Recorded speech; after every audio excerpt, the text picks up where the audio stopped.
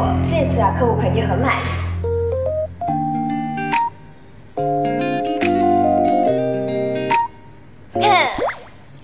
二位，拍摄都结束啦，你们俩就别拉丝了。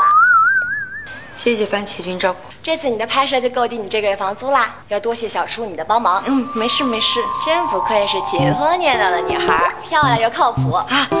她平时都怎么说的？你别看她平时一脸高冷样，一提到你啊，那就什么全世界第一漂亮啦，聪明全世界。可以走了。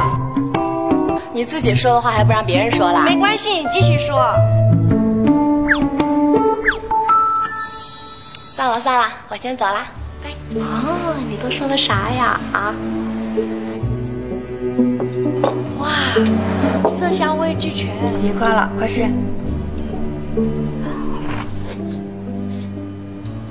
我听番茄君说，你住在这里给他当模特抵房租。那你一共打了几份工啊？3份。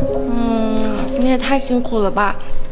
我存了好多零花钱，我包养你。好啊，我很好养的。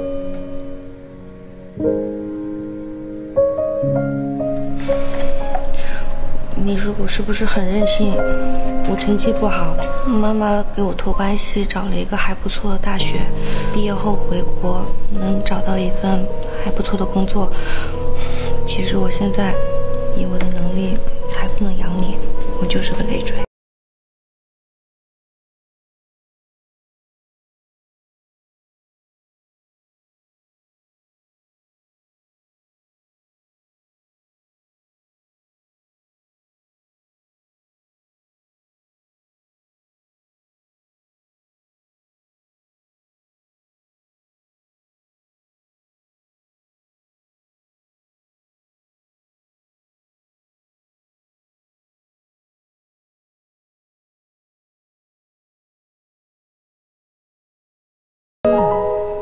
就凭我是你妈，你没有选择的余地，必须马上走。